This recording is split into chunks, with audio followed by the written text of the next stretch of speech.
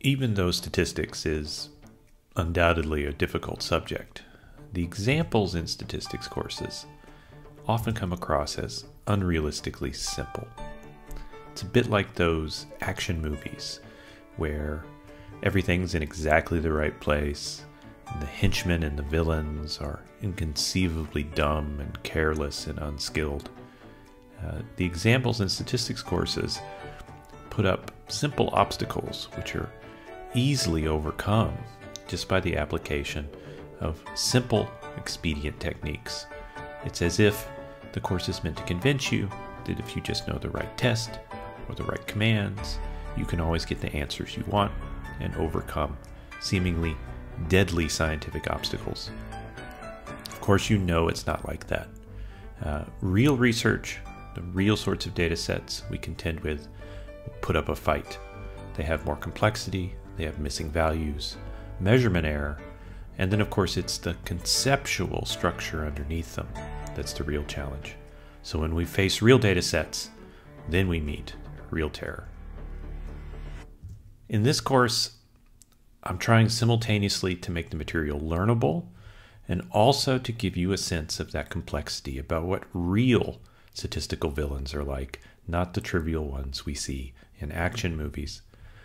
So the example that motivated last week, this example of gender discrimination in graduate school admissions in the 1970s, is an example where we don't get what we want in the end.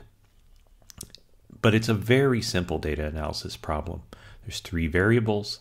It seems like we should be able to get what we want using standard regression tools, but we can't. So let me remind you, what we can estimate under the general and reasonable assumptions of the example is the total effect of gender on admissions. But this is not what we want to know. What we want to know is the decomposition into direct and indirect effects of gender on graduate school admissions.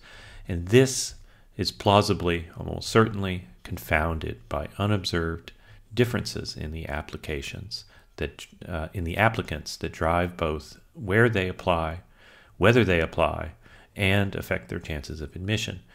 And this basic causal structure with a mediating path and a direct effect and plausible unobserved confounds is extremely common. Lots of data analysis will have a structure like this. The lesson from this example isn't that inference isn't possible. It's that one of the jobs of statistical education is to tell us when we can't get what we want. And that is an answer. It's a very valuable answer because it stops us from wasting our time, other people's time, and misleading policy. So it's a victory, even though we didn't get what we thought we wanted when we started. Let's look at some other examples. And the example for this lecture is motivated by an interest in moral philosophy and moral psychology. So, many of you will have heard of trolley problems, but for those of you who haven't, let me introduce you to them. So a trolley problem is a toy philosophical story that is meant to elicit moral psychology in those who listen to it. In the quintessential trolley problem, the story goes, there's a runaway trolley on a track, seen at the top of the illustration in this slide, and it's speeding out of control. And it will strike 5 people who, for some reason, are on the track and unaware of it. However, you, the protagonist in this story, are standing next to a switch. And if you pull the switch, it'll divert the trolley to a side track where it will strike only 1 person. And now the question is, having heard this story, suppose the protagonist in this story pulls the switch. How permissible, morally permissible, or appropriate is it to pull the switch? Different people have different reactions to this story, and there's a big empirical and philosophical and psychological literature trying to understand that variation. What are the intuitions, the moral theories that lead people to different responses about these stories? For the rest of this lecture, we're going to focus on a large empirical data set that investigates 3 different principles that are hypothetically underlying people's intuitions to things like trolley problems, to moral situations. These principles are action, intention, and contact. Let me introduce each of them with a simple trolley story. So the action principle is in play in the trolley story you already met, the original trolley story. When the blue individual pulls the switch, it is his action that results in the death of the one individual on the right on the side track. And then we're asked to judge whether that action, rather than a lack of action, is morally permissible. The second principle is the intention principle. So now we have a modified trolley story in the middle here. There's a side track, but it loops and reconnects to the main track. Again, if you divert the trolley, it'll go on the side track. And in the story, when the trolley strikes the one poor soul on the right, it will stop the trolley and save the lives of the 5 at the bottom again. But this time, the death of the one person in the loop is intended. It's not merely a side effect of saving the 5 lives. It's required to save the 5 lives. And this is called the intention principle, where a death is intended. And then in those circumstances, how appropriate is it? And then the third principle is the contact principle. So here's another story. In this story, you are now not standing next to a switch, but you're on a bridge that passes over the track. And you're standing, for some reason, behind a very large man. And as the runaway trolley speeds towards the 5 individuals again, who are these 5 people and why are they always on the track, you can push the very large man over the railing onto the track, and that will stop the trolley and save their lives. This is a story like the loop in the middle where there's intention. It's the large man's death as he falls onto the track and stops the trolley is required to save the 5 lives of the others, so it's not merely a side effect, but it also requires physical contact, and this is a principle that seems to bother people a lot. So the data set we're going to work with, it comes from an online study. It's a very large sample of 331 individuals, and we also know their age, their self-reported gender, and their educational level, their highest educational level. I said it's an online study, and it was voluntary participation. That fact will become important to us later on. And in this study, individuals were introduced to 30 different trolley problems. 30 different stories. And then these stories were modified, mutated, if you will, to contain or remove each of the 3 principles in a large factorial design. So action, intention, or contact can be added and subtracted to stories by modifying their details. In total, we have at our fingertips almost 10,000 responses, 9,930 responses from these 331 individuals. And what they responded to was the prompt, how appropriate in any specific story is the action or inaction taken. And they give their response on a scale from 1 to 7, where 1 means completely inappropriate and 7 means completely appropriate. This is what the frequency distribution of the responses look like, and this response is going to be our outcome variable, and we're going to construct a generalized linear model to analyze these responses as functions of the principles of action, intention, and contact. This kind of variable is called an ordered categorical variable. So we need to spend a little bit of time talking about that, but first, let's talk about the causal structure and figure out what we're actually going to do here. What's the estimand in this problem? We are interested in the extent to which action, intention, and contact, adding or removing them from a particular trolley story, influences the response that individuals tend to give, where the response is defined on this 1 to 7 scale of how morally appropriate it is. So the most basic causal structure here is just we have some treatment, and since this is an experiment, it's under our control. And what is the influence of that treatment, whether it's action, intention, or contact, or some combination of them, on the responses individuals give?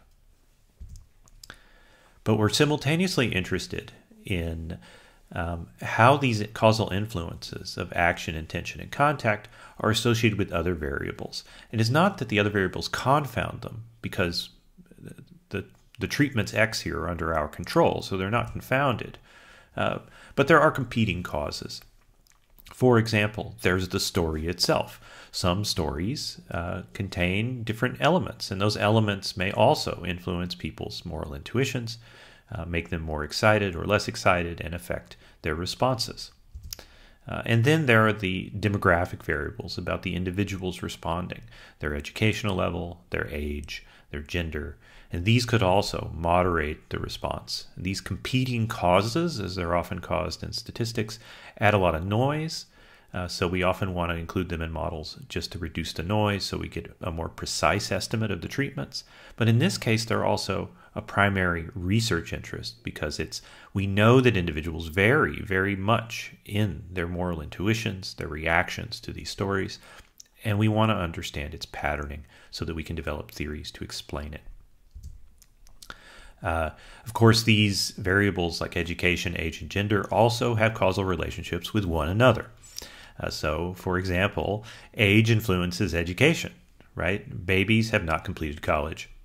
And gender also influences education because gender norms pattern choices in societies and lead to different educational choices, whether it's the subjects or how much education, right? So, for example, in Western societies, women seem to consume more education than men, at least these days.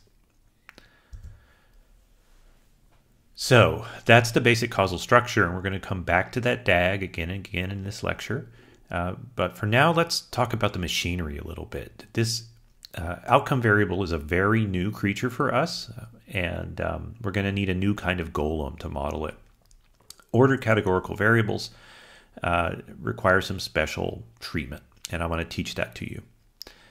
So what are categories in the first place? Categories are just discrete types, and we've dealt with those sorts of things before, events. And normally categories don't have any order to them. So for example, if you had animal categories like cat, dog, chicken, there's no natural ordering to this in a sense that chickens are less than dogs and less than cats, however you may feel. That's a normal category. It's unordered. Ordered categories are also discrete types, but they inherently have ordered relationships with one another along some dimension. So for example, sentiments like bad, good, and excellent have a natural ordering. Bad is always below good, and good is below excellent. There are some things that arise from this ordering that we need to take account of when we make statistical models. So the first is that the distance between neighboring values is not the same across the whole range of the outcome variable. So for example, in the case that interests us today, if you're asked how appropriate is the action or inaction taken in a story, it's probably much easier for adding or subtracting some feature to a story to move an individual from 4 to 5, that is from sort of middle meh response to one above it, than it is to go from 6 to 7, where 7 is the maximum. These different increments have different psychological distances, if you will. The other thing is they're nearly always anchor points, psychological anchor points. So in this study, for example, 4 in the middle of the scale is loved by a large number of people. They don't have a strong reaction to the story, condemning it or approving it. They will often choose 4. And this is the kind of meh response. And interestingly, not everybody shares the same anchor points. Sometimes they're culture specific, individual specific. If you have favorite numbers or unlucky numbers, you may avoid them, and so on. But quite often people use the middle and the ends of these scales more than the values in between. This is a bit like this internet meme, which I am personally very fond of, where we think about different culturally patterned ways to cut up some objective distribution. So suppose there's some distribution of things, and they have a normal distribution as at the top of this slide.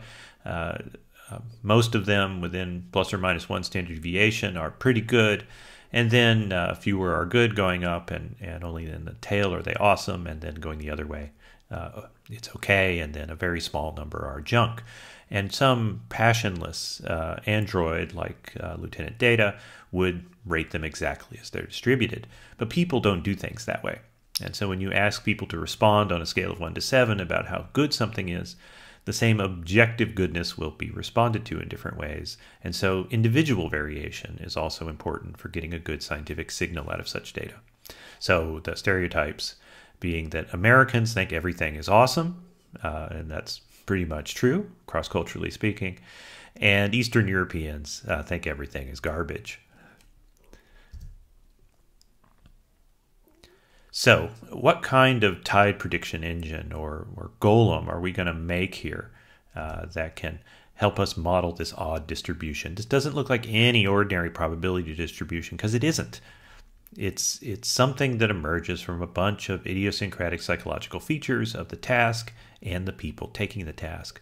But we still need to transform this into a probability distribution so that we can do statistical inference with it. And that's what we're going to do. We're going to make a tide prediction engine for this kind of, well, tide. The trick that's going to get us to where we want to go is to realize that when something is ordered, it's cumulative. And so the frequency distribution on the left, the height of those individual red bars doesn't seem to have any ordering to it at all. In fact, the middle value is the tallest.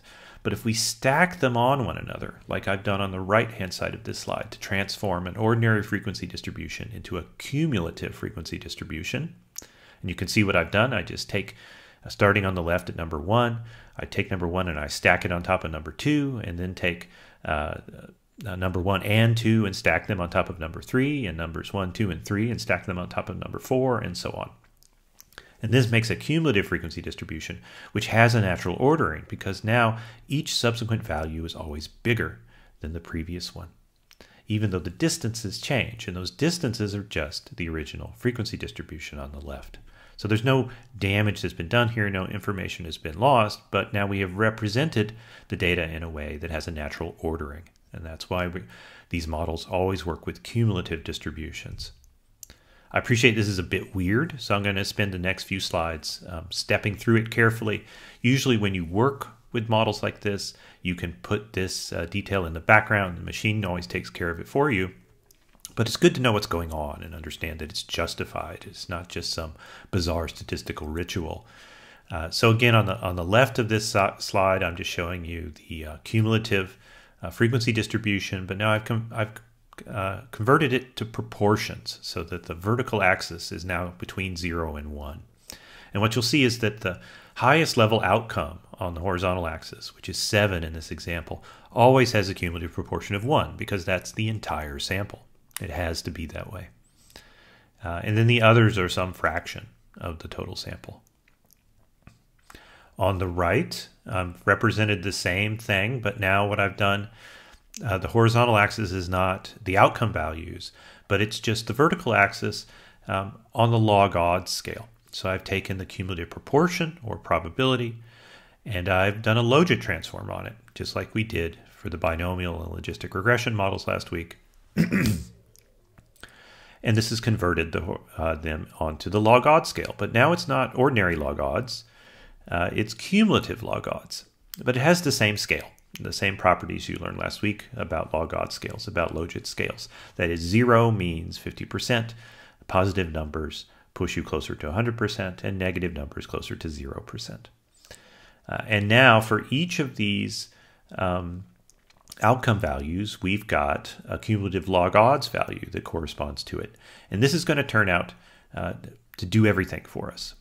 I'll walk through the next bit slowly. Before I do, though, I want you to notice that number 7 there, its cumulative log odds is infinity. And that's because the log odds of 1 is infinity, because it's 1 divided by 0. So these log odds values of each of these points are usually called the cut points. And that is their locations on the horizontal axis on this slide. And these cut points are going to be things that we're going to estimate. They will become parameters. So let me step through this piece by piece. So first, realize that it's the spaces between these cut points that are the probabilities or stand for the probabilities, the relative proportions of the different values that are observable. So for example, all of the cumulative log odds below about -2 on this are assigned number 1, which is the minimum. And then it's between the cut points, the first and second cut points, that we get values 2, and then between the second and third that we get values 3, and so on, up until value 7, which is after the highest cut point and before infinity, because it's the rest of the real number line. This lets us define the probability or the likelihood of each observation. So in this example, let R sub I be the response of individual I, and it takes some value k, which is a number between 1 and 7 that's been observed. And it doesn't matter which number. I'm just defining this in general. And so the probability of that response, of observing that response, is equal to the difference between the cumulative probabilities that R sub I is less than or equal to k, right? That's the probability that it's k or anything smaller, minus the probability that it's 1 less than k or anything smaller.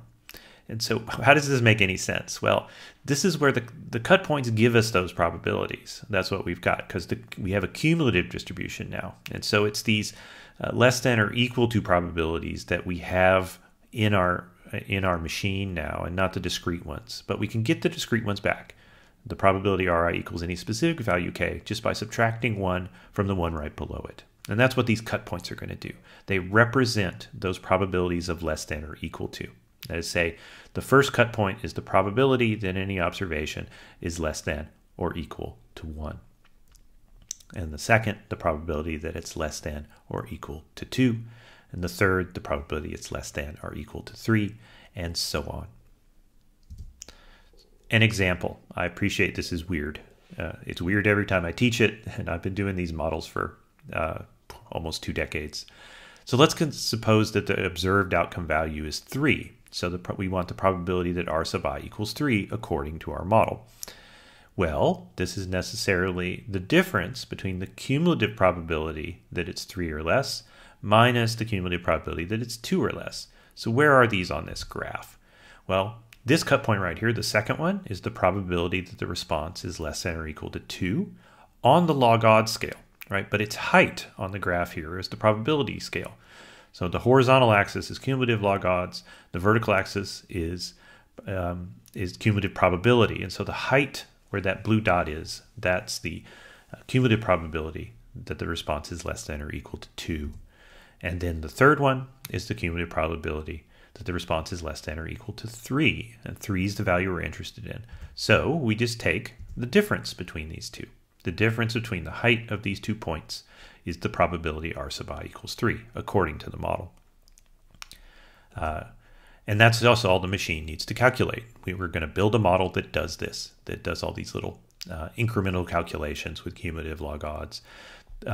What we end up with is a link function. This will be a generalized linear model, a very weird one, but it will be a generalized linear model where the link function is something called the cumulative log odds or cumulative logit link. And I'm showing it to you on the slide here. And we set that, as always, so that the cumulative probability transformed by the cumulative logit is equal to our linear model. But in this case, we have one cut point for every, we have one intercept alpha for every cut point. And that is, we're going to have, if there are 7 possible responses, we're going to have 6 alphas to estimate because those are the 6 cut points. And every unique value k has its own intercept that we're going to estimate. And then we're going to stick other things on this linear model, but we can wait a bit to do that. But in essence, the locations of where those vertical dashed blue lines on the slide hit the horizontal axis, those are the parameters we need to estimate. And there'll be 1 alpha for each of those locations, and we learn them from the data. Okay, what that does effectively is learn the frequency distribution of the sample with the uncertainty that it deserves given its sample size. And that's already something, right? This is a Bayesian version of frequency estimation that respects the uncertainty in its structure. But we often want to have more variables in here to explain the differences and difference between individuals and the treatment effects. So how do we make something like this a function of variables? Well, the first thing you could do is you could simply stratify the cut points by your explanatory variables. For example, you could have one set of cut points for the young and one set of cut points for the old, if you're willing to binarize age in that way. The second thing you can do is use the classic linear model strategy. And in this case, what we do is we offset each cut point by the value of some common linear model, common to all the cut points, and we're going to call that phi sub I. So what this looks like is, well, it looks like a linear model. So phi sub I will equal some set of slopes times their predictor variables. So looking at the top on the right of this slide, phi sub I equals beta times x sub I. There's no intercept in this because the cut points are the intercepts. So if you look at the middle on the right of this slide, we have the cumulative log odds is equal to alpha sub k plus phi sub I. And that alpha sub k is the intercept that's specific to each observed value k. So the intercepts are free in this model. And if you stick them in phi, it won't destroy things, but you will get confused and it'll make the chains run inefficiently. It's not necessary to have extra intercepts. And then usually the way we denote these sorts of models, these cumulative log odds models in a statistical definition, is we have a distribution we call the ordered logit distribution. It's really a type of categorical distribution. And if you look at the section of the textbook that explains this material, I show you how to write out this model as if it were just a categorical model, but it's very messy. But take a look if you're interested. I'm going to use this ordered logit notation in the lecture just to make things simple. And the shape of the ordered logit comes from its linear model phi sub I and the whole vector of alphas. So when I write alpha without a subscript, I mean all of them. And in this case, it's all 6 of them, right? So only 6 because the 7th one is free. We know it's infinity. Okay, that was a lot, but let me make one more attempt to give you an intuition for how this works. What you're looking at now on the left here is a graph you've seen before. We've got the cumulative log odds along the bottom, and we've got each cut point represented by the blue dashed lines, and then the blue points are at the height of where the cumulative log odds have been transformed to the cumulative proportion to probability. Yeah, so the vertical axis is just probability, right? The inverse logit of the log odds. And I've placed this black mark on the horizontal axis, which is going to represent the value of phi. And I'm going to move this mark and slide it along the horizontal axis so you can see what this does to the implied distribution, frequency distribution from the model. One way to think about this, as I've tried to indicate on the right of the slide, is that the horizontal axis is the value of the linear model in the ordered logit GLM. So it's a set of specific alphas, each alpha sub k, plus the value of phi. So now let's modify phi. So what I'm showing you here is when phi equals 0 in this particular example, this is the frequency distribution that's expected. That is, the height of the red lines on the right are the distances between the vertical distances between the red lines on the left. Those are the probabilities of each of the specific outcomes. And you can see, right, if you look at 4 is the tallest bar on the right, and 4 is the tallest gap on the left between the red dashed lines. Do you see that? Okay, good, because now I'm going to start this whole thing in motion, and I'm going to let phi move. Let's increase it up to 2. And what happens is, you notice that the blue vertical lines maintain their distances with respect to one another on the cumulative log odds scale. And we've just added phi to all of them, so they don't change relative to one another. But on the probability scale, the vertical axis, they definitely change their relationships to one another because you can't go above 1. And so as the probabilities get pushed up, as the log odds get pushed up, the probabilities distances get smaller and smaller. And this transforms, it mutates or morphs the whole histogram. And so now what you see is what this does is if you make phi bigger, it makes the lower values more likely. I'll say that again. If you make phi bigger, it makes the lower values more likely. And so you can see what that's done to the frequency distribution here is it's made one have a very high value. And now let's slide it the other way. I'm going to slide it all the way down to -2, and you can watch it do the reverse. And now everything gets squished along the bottom, and now 7 is the largest because we've created this big empty space overhead where the outcome is going to be 7. So we can keep alternating this back and forth between 2 and -2 to prime your intuition about this thing. And this is how these models are built. You add terms to phi that distort the graph and help you understand how the predictor variables result in changes in the frequency distribution. And that's an ordered logit model in its machinery. Okay, let's start off with an easy problem and gradually layer in our estimands in this example. So to remind you, we're interested in understanding the effects of treatments X on the responses R, and we're going to focus only on that simple causal relationship for the moment, the average causal effects of each of the three principles, action, intention, and contact. And so on the right of this slide, I've showed you the simplest or sort of ordered logit model that contains these three factors. And I've made A sub I the presence or absence of the action principle in a story. It's a 0-1 variable. And C sub I is the presence or absence of contact in the story. And capital I sub I is the presence or absence of intention in the story. And we add each of these to phi with its own coefficient, beta sub A, beta sub C, or beta sub I, respectively. And then for the priors, beta with that flat line in the subscript there, I'm going to use that in this lecture to mean any beta. So that flat line could be any letter, A, C, or I, and we're going to give them all the same prior. Normal with a mean of 0 and a standard deviation of 1/2 of 0.5. And then for each of the alphas, remember there are 6 of them, for each of the alphas, I'm going to give it a normal 0-1. Remember, these are on log odds, so this is like the log odds intercepts we talked about last week. In code form, there's no big struggles here. There's a distribution in the Rethinking package called d-ord logit. You can say it d-ord logit if you like. And this is the ordered logit distribution. And it takes phi and a vector alpha, and you define things as you'd expect. And Ulam will happily run this.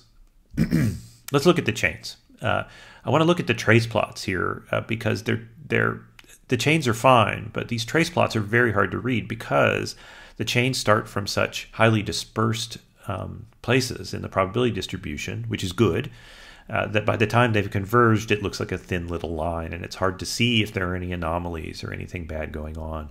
The trank plots, as always, don't have that problem. They're much clearer, and you can see that these chains show lots of evidence of having converged and of good mixing. Okay, if you look at the marginal posterior distributions from this model, as in the Précis output on the right of the slide, it's pretty hard to see what's going on. All of these things are on the cumulative log odds scale, and I don't know about you, but I have a hard time thinking in cumulative log odds. It's a bit difficult to figure out what's going on. The alphas are locations on the horizontal axis, and so of course the smaller ones have smaller values. They have to be. It's ordered, and it'll always be ordered that way. But it's hard to read these things directly. And the same goes for coefficients.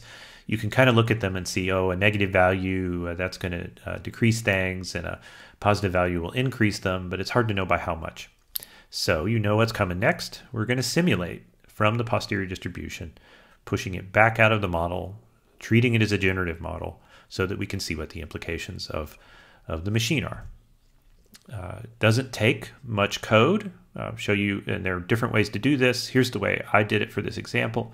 I set up a vector called vowels that contains the values of the A, I, and C variables. And I set up this little vector so that I can change it easily. And then I simply use the Rethinking package's sim function to simulate from the model with those values. But I do it 100 times because we're simulating observations and I want the expectations. And sim can only simulate as many observations as there are samples in the posterior. And so we got 2,000 samples from the posterior, but I want more simulations than that. So I'm going to use MC replicate to loop through those 2,000 100 times and simulate different observations. Remember, there's a different contribution of the stochasticity when you push observations out of sim. So we want to average over that.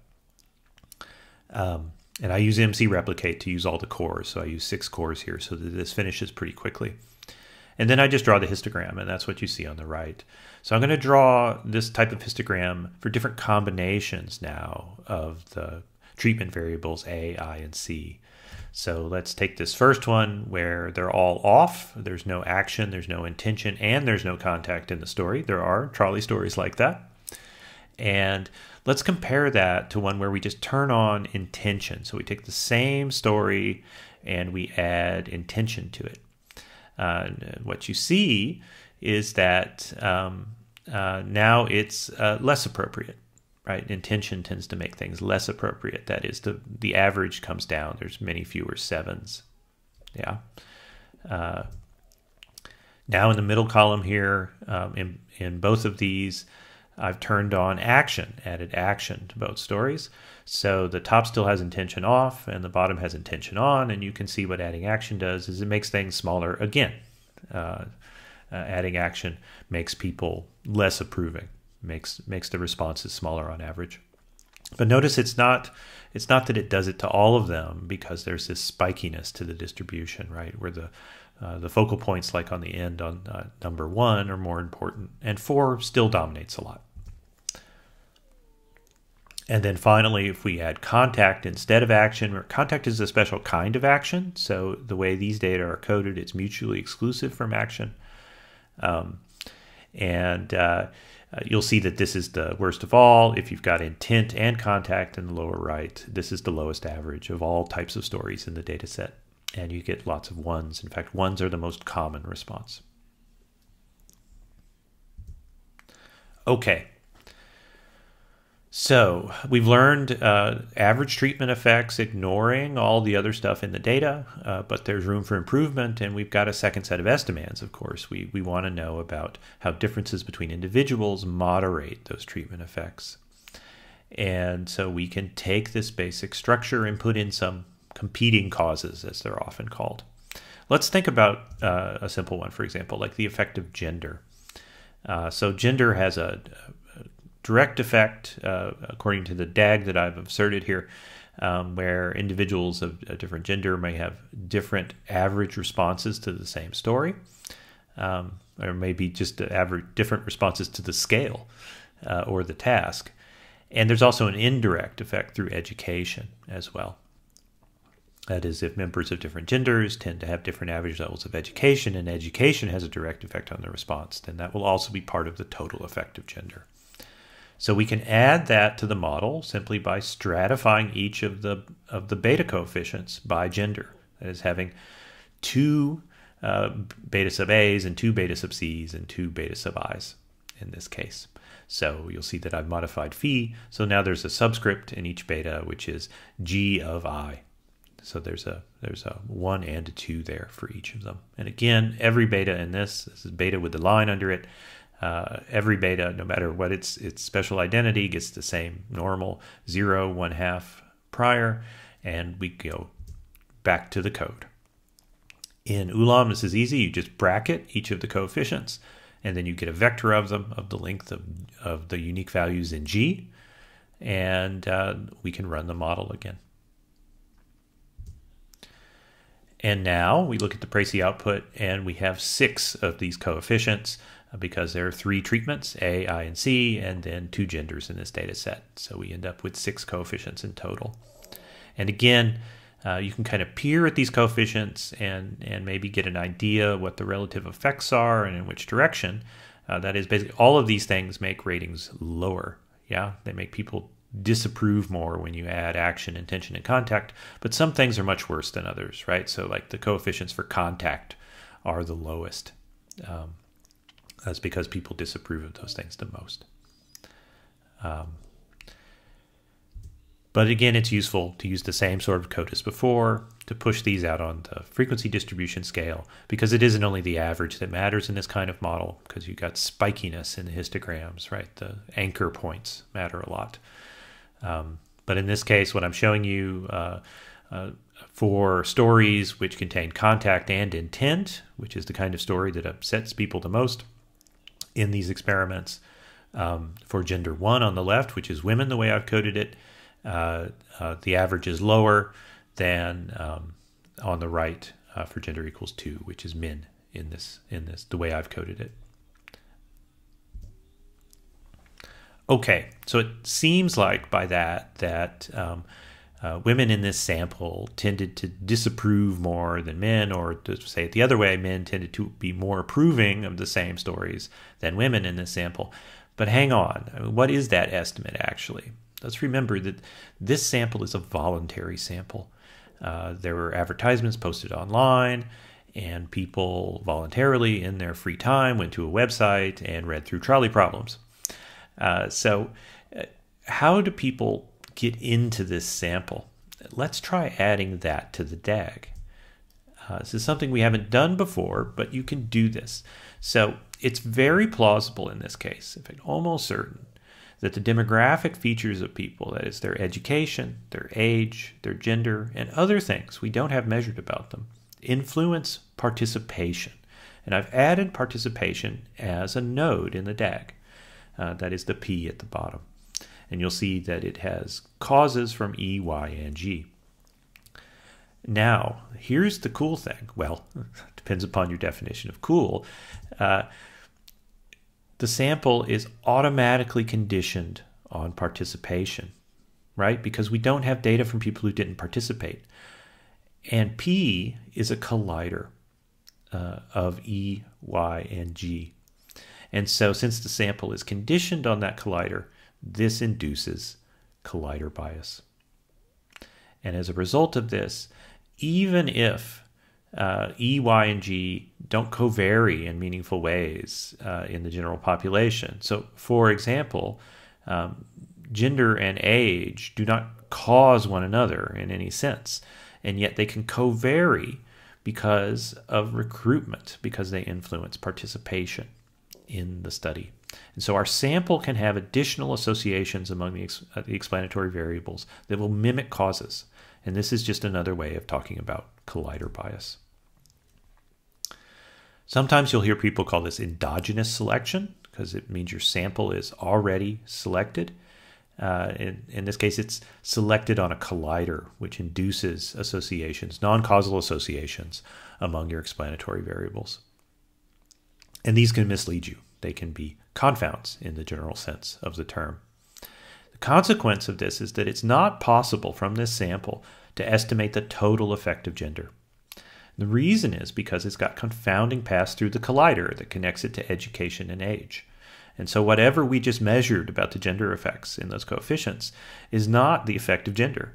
It's some confounded effect of gender, almost certainly, that is a result of the fact that gender and age and education are all influencing participation in some way. So it's not really interpretable as a total causal effect. But we can get the direct effect of gender in this case, because we can stratify by education and age and block the collider contamination. And if you analyze the graph with your eyes, I hope you can see that by now. You've gotten practice at this. But if you're not at that level yet, that's fine. I encourage you to fire up a tool like Daggity at daggity.net, or use the Daggity R package, put this DAG on this slide into it, and then ask it for adjustment sets for different queries. And it'll tell you that it is possible to get the direct effect of G, but not the total effect of G. And the reason is because of participation. We've already conditioned on participation. So we're going to stratify also by education and age. and gender simultaneously. That's what we have to do to answer our estimands. But there are things we can't get. We can't get the total causal effect of gender, and we also, by analogy, cannot get the total causal effect of age, because it is also, for the same reason, contaminated by the collider bias. Let's look at these variables, education and age now, and their distributions in the sample. It's pretty obvious that this is not a random sample of the population, and very plausible that these variables are partly driving participation. So on the left in the red, I'm showing you educational level, and this is an ordered variable. It's like the outcome, it's ordered, but it's educational level. 1 is elementary school, and 8 is having a doctorate, a PhD. The most common values in this sample are some college 5 and having a bachelor's degree. And that's because college students are the main participants of this experiment. It was advertised at universities. And then on the right, you look at the age distribution. This is not the distribution of any country this experiment had significant participation from. In fact, it's not the age distribution of any human population, right? It doesn't look anything like this. But that's okay. You can still make inferences with non-random samples. You just have to think carefully about which particular estimands are confounded by the possibility that these features are driving recruitment in particular ways. Okay, that's a lot. We've learned some basic machinery of the ordered logit model and thought hard about what is actually a fairly complicated causal structure, even though it's an experiment. So I think you've earned a break. Why don't you take a walk? Have a cold or hot beverage as you prefer, and when you come back, I'll be here.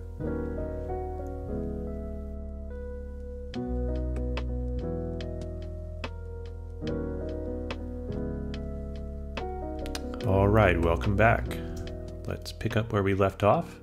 Before the break, we were talking about 2 of the predictor variables, education and age, and adding them to the ordered logistic regression. Let's talk about education for a while, because there's an interesting feature about the education variable, as I mentioned before the break, is that it's also an ordered variable, like the outcome. But it's not a subjective response, it's an objective measurement of how far each person has gone in their education. Well, it's self-reported. It's a self-reported measure of how far each person has gone in their education.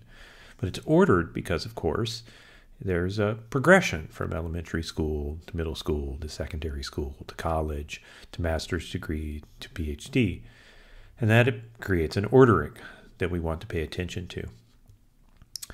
And like the outcome, it's unlikely that each level has the same effect, in the sense that there's no constant distance in effect in this case between 1 and 2 and 2 and 3 in the education variable. So there's an obvious and extremely useful solution to this problem for predictor variables. Remember, our goal is to stratify the outcome by the levels of the education. And so we can easily do that. We can just have a different parameter for each level of education and estimate it. And in principle, that's no problem. We have a lot of data here.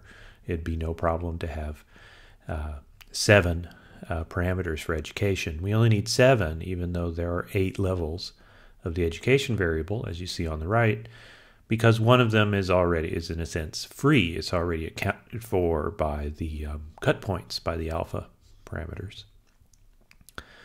But we'd also like to enforce an ordering. That is, we'd like the effect of education to be monotonic. And that means either always increasing with increasing education or decreasing with increasing education. That is, its causal effect on the outcome should be monotonic. And this is nice because it'll make estimation more accurate. And it's the kind of functional assumption that often gives us a way to identify causal effects when it's accurate. So what we mean to do here, to enforce some ordering to this, is make it so that each level adds an increment. Let me break that down in the next several slides and show you what I mean.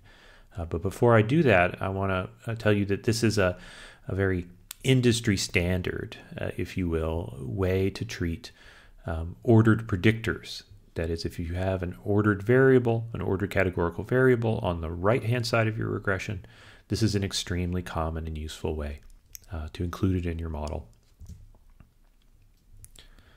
So let's consider the first level of education, which in this data set is elementary school, having completed elementary school.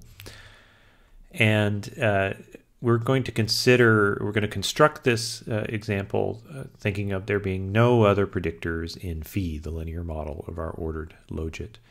And so phi sub I equals 0 in this case, because as I said, the first level of education is in a sense free because its distribution is taken account of by the intercepts, by the alphas.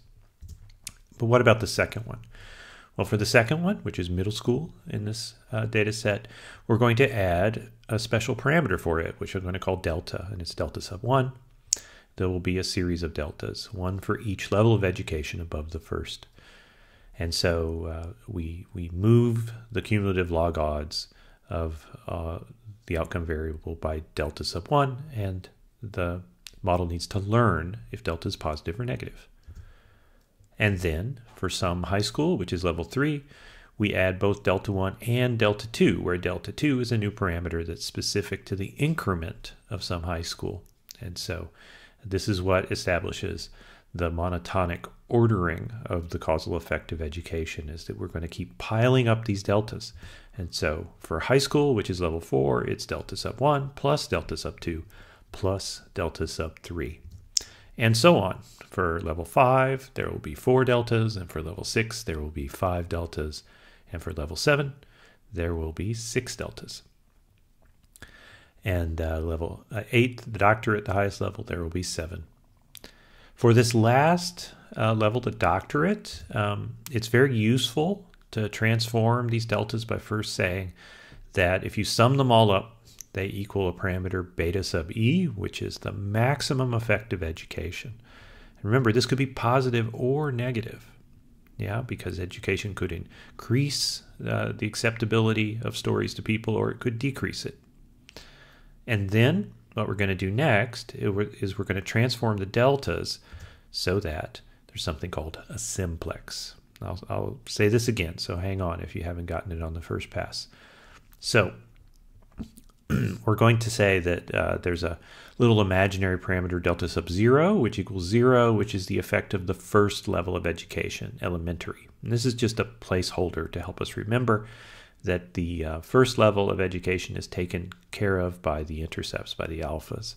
And then for all the others, we're going to say that they sum to 1. We're going to enforce this actually. So if we sum from 0 to 7, all the delta sub j's, from j equals 0 to 7, we make them equal 1. Why are we doing this?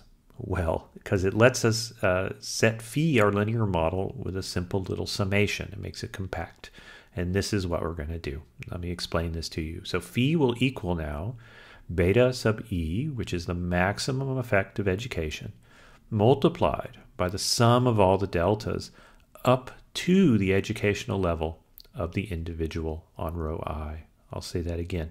So phi sub I, which is the adjustment to the cumulative log odds for case I, will be equal to beta sub e, which is the maximum effect of education, we estimate this, remember, times the sum of all the deltas, where the deltas are these proportional increments from each educational level, but only up to the educational level of the individual.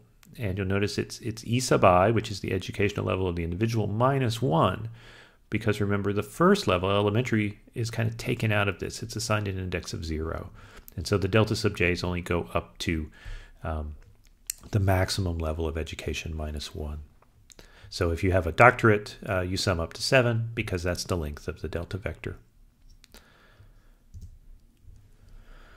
Okay, I know that maybe seems a little weird, but really all it is a standard additive model where we've just scaled the delta so they sum to 1, because it makes it possible for us to summarize the overall effective education by this beta sub e in front. It makes it easier to think about that. And it's often much easier to assign priors that way because we can assign a sensibly sized prior to beta sub e because we might have good scientific information about the maximum effect of education on such a thing. But even if we don't, it's much easier to assign sensible priors to the maximum effect than it is to each incremental effect. Still, I should say before I explain that, as I said, these delta parameters now form something called a simplex because we've made them sum to 1. They're constrained to sum to 1. A simplex is just a name for a vector of real numbers that sum to 1, which, if you're paying attention, means they're also probabilities, can be interpreted as probabilities. And this leads us to finding a prior for them now. We need a prior for each of these delta sub j's, as I show on the right in the mathematical formula of the model at the bottom. What do we replace that question mark with? Well, it turns out there are probability distributions for probability distributions. I'll say that again. It turns out there are probability distributions for probability distributions. And meaning that we draw vectors of numbers that sum to 1 because that's what a probability distribution is. And that's what we need as a prior for the vector of deltas so that they're still constrained to sum to 1. The most famous distribution that meets our criteria is the Dirichlet. And Dirichlet is named after a Belgian-German mathematician who did lots of really important work in pure and applied mathematics. And this is just one of the things named after him. The Dirichlet distribution takes as its input, it gives it its shape, a vector of the same length as the number of categories you want to draw probabilities for. So we want 7. We want a delta of length 7 because there are 8 levels of education. And remember, the first one's free, so we only need 7 parameters. And so we want to assign our vector delta, which is of length 7, a Dirichlet distribution. And its shape is given by this parameter a here. And a is just a vector here of 7 2's. What do these 2's mean? Well, you could probably guess because they're all the same value, that means a priori all of the possible levels of education have the same a priori effect increment, because that's what we're drawing here, right, is proportional incremental effects, a proportion of the maximum beta sub e. So we assign them all 2, and that means a priori every level of education has the same effect. But the size of these numbers in the A vector determine how much variation there is across. So I'm animating here draws from this Dirichlet distribution with where the shape is given by a vector of 7 2's, and you'll see that they're hardly ever equal, even though the 2's are all the same. The independent draws jumble all over the place.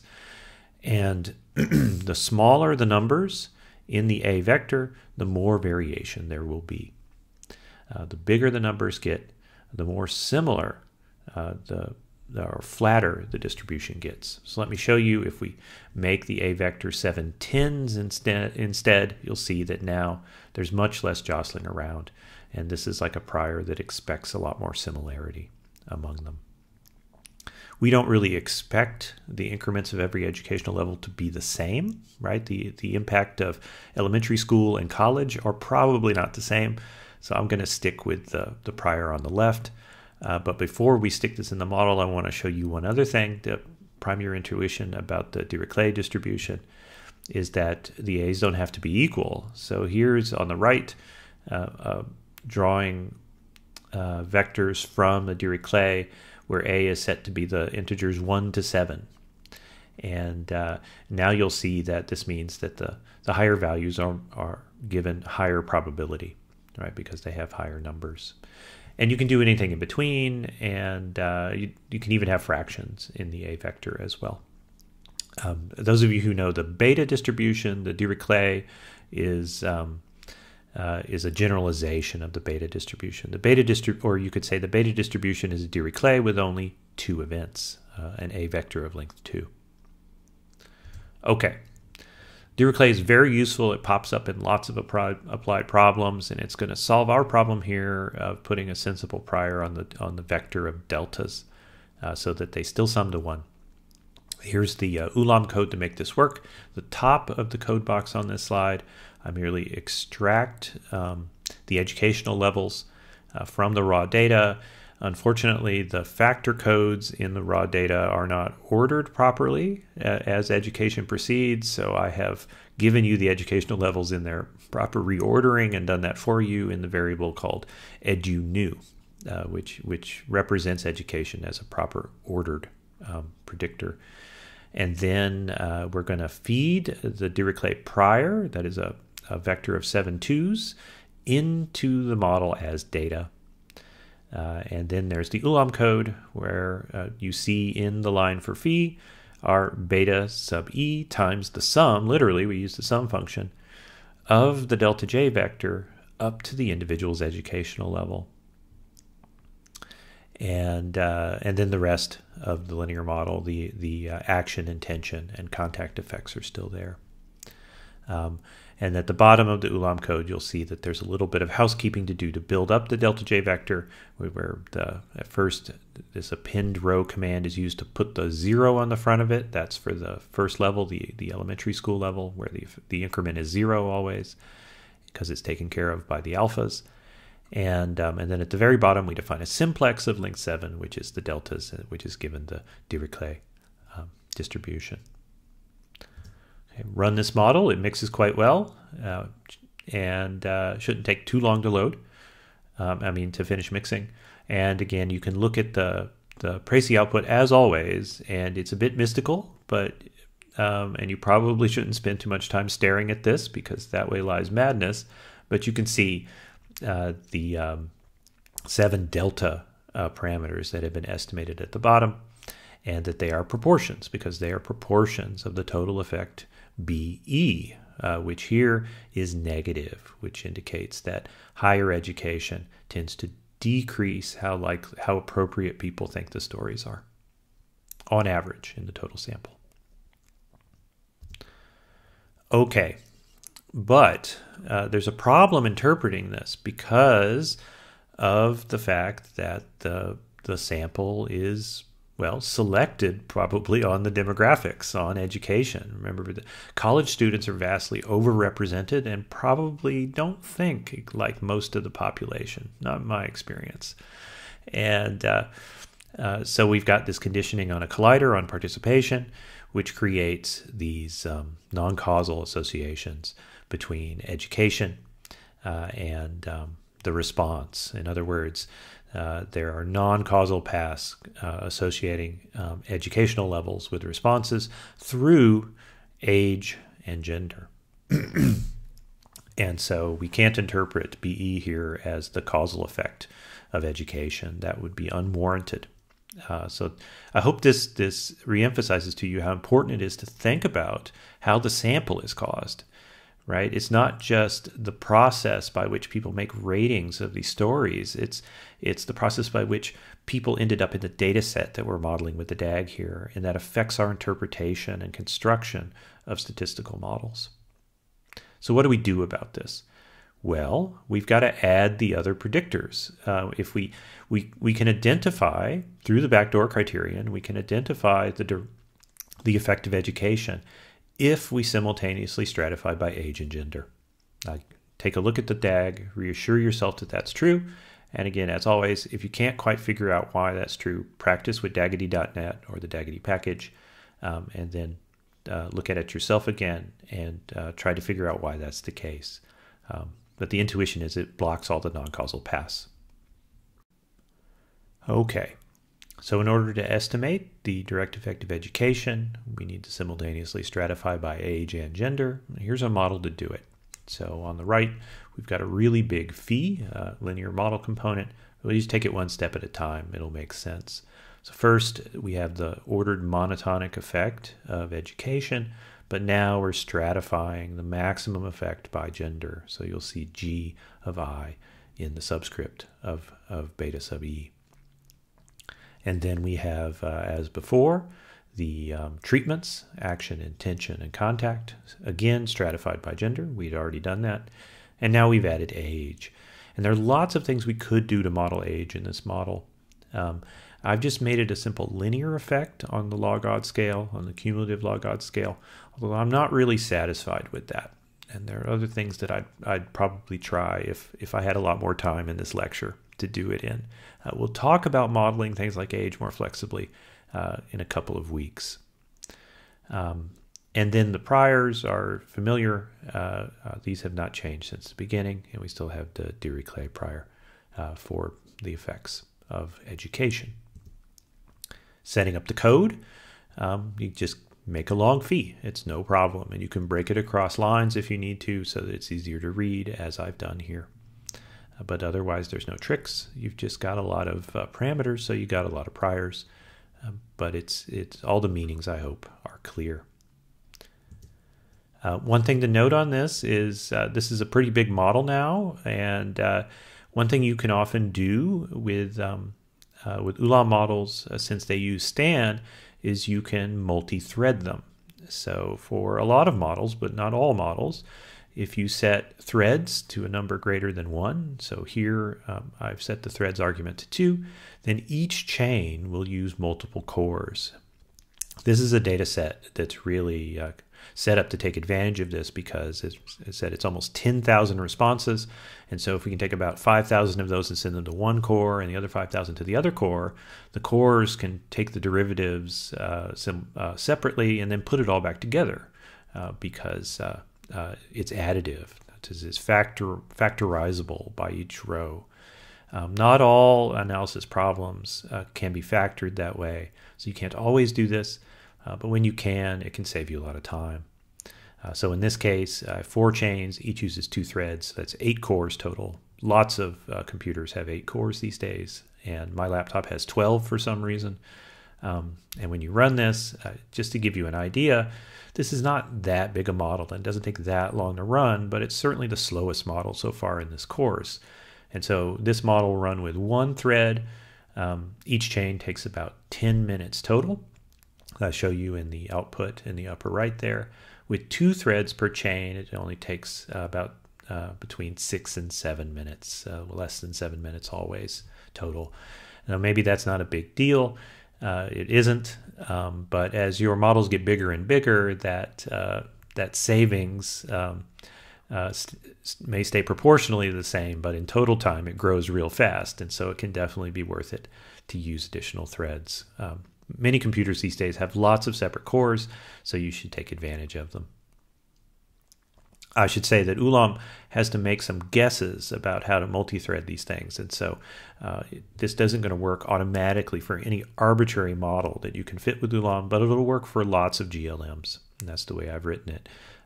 If you learn to write Stan code directly, you'll have a lot more flexibility and learn a lot more about when you can make this work and optimize it in additional ways. Okay, so that model runs, 6.5 minutes of time well spent.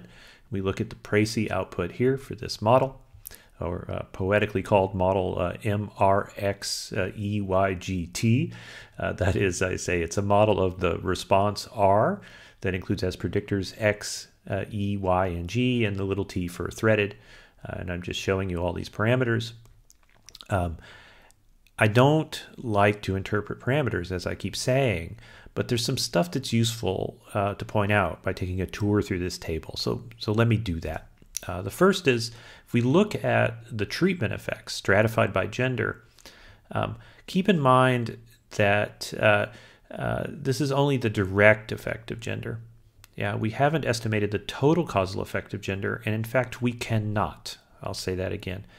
These coefficients are only the direct effect of gender, estimates of, because we stratified by education and age. And when we stratify by education, we block the indirect path of gender. And if we didn't stratify by education, the estimate would be confounded by the sample selection, by participation P. And so in this case, we cannot estimate the total causal effect of gender in an unconfounded way. But we can, if this DAG is correct, get the direct effect. And that's not nothing. that's something. And what you see here is that there are there do appear to be reliable differences for some of the treatments. But in general, the pattern's very similar, where action and intent are less bothersome to people than contact. Then we have education effects. And this is what we were after all along, and this is the direct effect of education stratified by gender. And what I want you to see now is that it's opposite directions for women and men in the sample, according to this model. So beta E1 is the coefficient for women, and so this says that more educated women in the sample tended to give lower ratings to the same stories that more educated men gave higher ratings to. Yeah, you see that in the direction of the coefficients. So this is an interesting thing that we didn't see when we only had the average effect that was not stratified by gender. Age. Age, like gender here, we're only getting the direct effect, and we cannot estimate the total causal effect of age. Part of the causal effect of age, according to this DAG, goes through education, as shown in the image, and that is confounded by sample selection, by participation P in this.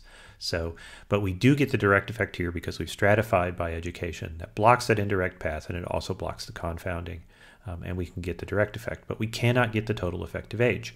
One of the things that this stops us from doing, actually, with this model and these data, is that we cannot say what the causal effect of age is in total. Yeah, if you imagine an aging population and how their judgments of these stories might change, that's something we will need additional information on from outside the sample in order to estimate the causal effect of, because what do we need? We need the causal effect of age on education, which is always confounded in this data and these samples because P effectively acts like a confounder of the influence of Y on E.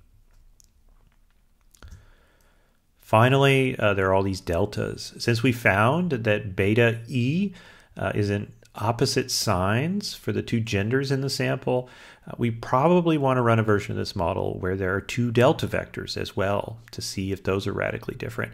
And I'm not going to show you that model in the lecture for the sake of time, but in the script that goes along with this lecture, lecture 11, I'll show you that model so you can see how to specify it and you can pull up the coefficients and look. Okay. It's often true in realistic data analysis situations that the causal effects of interest are actually very complicated, and they're not well summarized by the coefficients that come out of the model. Now, I know I've said that before, but this is a new level of complexity. But the complexity comes from the science and not from the statistics. The statistics are just the coefficients, and the problem is that the coefficients in nonlinear models hardly ever tell us about the counterfactuals of interest. So remember, usually what we're after as researchers is the ability to predict the consequence of some hypothetical intervention or actual intervention if you're in the applied sciences. And this requires marginalization. It requires averaging over values of the other predictors, the ones that you're not intervening on. And some of those may be influenced by your intervention, but even if the other, and you definitely need to average over those, simulate their values as influenced by your intervention. But even the other ones, you have to make some decision about what the target population is and how you're going to do this. Let's think of some examples. Suppose we want the causal effect of education. Well, in order to calculate that for any particular target population, we're going to have to put in some distribution of ages and the genders in the population to average over, because the effect of education will vary depending on that, even if there's no explicit dependency between those effects in the linear model, because this is a nonlinear model. And in a nonlinear model, remember, if any one effect pushes the expectation high towards the ceiling or low towards the floor of the outcome space, then necessarily every predictor moderates every other predictor. And so this marginalization step is not optional. You really have to do it right. So there's some problems in this particular example. In addition, we can't use the sample distribution of ages and genders for this marginalization if we're going to calculate the causal effect of education here, because this sample is in effect cursed by voluntary participation by the P variable. The age distribution and the gender distribution are just a feature of this sample. They're not a feature of any population we care about. So we need to use external demographic information to choose a distribution of Y and G that we'd like to use to calculate some hypothetical causal effect of education. The other complication with a causal effect of education in this example is it doesn't make any sense to set everybody's education to the same value, because there is necessarily a very strong causal relationship between age and education. You can't create 10-year-olds with PhDs. That is not a possible intervention. So you have to think in a much more subtle way about what sorts of interventions are realistic that you'd actually want to calculate some expected causal effect for. And that could be accelerating at a particular grade, it could be accelerating college, and then that will necessarily affect some age groups more than others. And I know this sounds complicated, but it's just complication that arises because of the causal structure of the scientific problem. It's not inherently a statistical problem, it's a scientific problem. And that means you can control it because you have scientific knowledge about your problems. If you don't study moral psychology and trolley problems, this may seem more confusing than it would actually be if you were working in your own context, where you understand the scientific background, and these tasks become much easier in that case, believe me. So another example, say we want the causal effect of age. Well, getting the causal effect of age requires knowing the direct effect of age on education. As I just said, there's a strong relationship, and it is causal. But we can't estimate that with this sample. And so if we'd like to compute a marginal causal effect of age, and that would mean how do people's judgments change with age, then we need to get some estimate of the causal effect of age on education from somewhere else outside this sample. And if we could do that, then we can do that. Then we can get the causal effect. And that is possible, right? Because you can get information about the target population and the rates at which people gain education as they age, and that's all that causal effect means. And then you can complete the calculation. Okay, this is complicated because it's just reality, and that's what it is. But the good news is, once you understand the structure of this, the algorithm is always the same. It's just that we're going to use a generative simulation using posterior samples. And that's all these causal counterfactuals are. If you've got the generative model, you can use the posterior samples to simulate a range of scenarios, each conforming to whichever causal intervention you're interested in. So we need a generative model to plan the estimation. We need the DAG and functions to embed in it just to plan the statistical estimation strategy. But then we also need the generative model to compute the estimates, that is the causal estimates. Okay, this has been a long lecture. There's one thing to say that'll bridge us to the next. In this data set, there's some variables we have not dealt with yet, and we probably should. And these are competing causes. So the first are the 30 different stories. These are the Trolley stories that the researchers added and subtracted action, intent, and contact to. There are 30 of them, and they're repeated hundreds of times in the data set.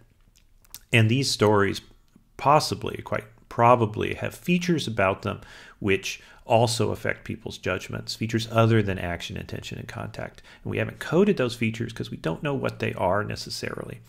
But we can statistically estimate if each of these stories induces higher or lower responses. And so we'd want to do that as well. All I'm showing you on the screen here is the frequency table for the 30 different stories. And you see that some of them are much more common than others. And then there are also, there's another variable, which I'm just going to add to the DAG now, and I'm going to call it U. And these are features of the individuals, which we have not observed. There are 331 individuals in the data set, and each of them have contributed 30 responses. And We can do the same thing with the individuals we can do with the stories. Individuals may have particular attitudes and experiences and moral theories which influence how they respond to this task. And some individuals are taking it more seriously than others, some less. And we don't have measurements about those things, but we do know the identities of each individual, or rather we can tie each response to a unique individual. And so statistically, we could try to estimate these U values as well. However, there are 331 of these parameters to estimate and only 30 data points with which to estimate each one.